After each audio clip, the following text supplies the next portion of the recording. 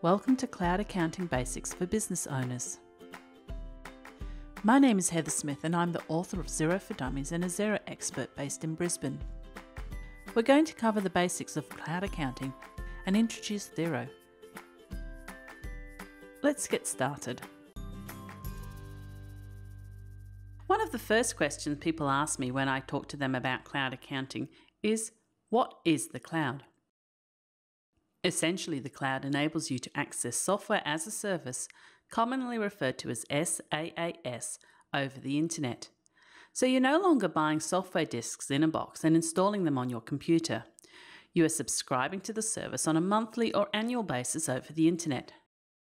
If you're accessing the internet using a smartphone, laptop, iPad, iPhone, or Android device, you may already be using a cloud service. Think of Gmail, Hotmail, Yahoo, Google Apps, Skype, Dropbox, Evernote. These are all cloud services you can subscribe to. The next question people ask me about cloud accounting is, how safe is the cloud? My standard response is, if you are using and accessing online banking, which is real money, then you should be perfectly happy to consider using a cloud accounting solution. A common question is around data storage. According to Xero's privacy policy, your Xero information is stored on servers located in the US, primarily housed by a business called Rackspace Incorporated. Rackspace complies with international standards for the protection of personal data. When it comes to data security, Xero uses encrypted technology similar to a bank to protect your information. I'm going to quickly run through the benefits of cloud accounting and the concerns of cloud accounting, so as the business owner, you too can make an informed decision and move ahead on your Xero journey. With cloud accounting solutions, you are able to access precise real-time information.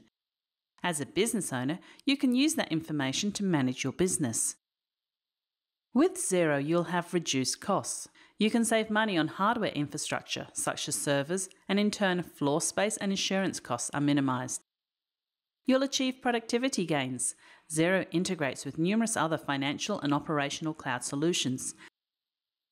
Xero can be accessed on an internet browser or smartphone device, so you can be waiting in a queue and reconciling your accounts or follow up with clients. This means as the business owner, you can travel while staying connected with the business information. As you are accessing Xero online, it does not matter if you are using a Macintosh or personal computer. One of my favourite benefits is collaboration. Xero allows multiple users to be logged on from anywhere they can access the internet. This means you, the business owner, can be looking at the same files and discussing what needs to be done with your accountant or business advisor. With Xero, you don't need to install periodic software updates on your computer. They happen automatically. Concerns about cloud accounting solutions. Alongside the many benefits of using Xero as a cloud accounting solution, there are also some things that may concern you. To access Xero, you need access to the internet. There is no offline option. However, automated processes like bank feeds still happen within Xero, even if you can't access Xero via the internet. So Xero is working hard for you while you sleep. With respect to internet speed, your internet speed may affect your productivity using Xero. You may consider reviewing your internet provider service plan to ensure your access speed is optimal. You also should ensure a robust business network is set up for your integrated cloud requirements. Apply common sense when inviting users to access Xero. There are various different access levels.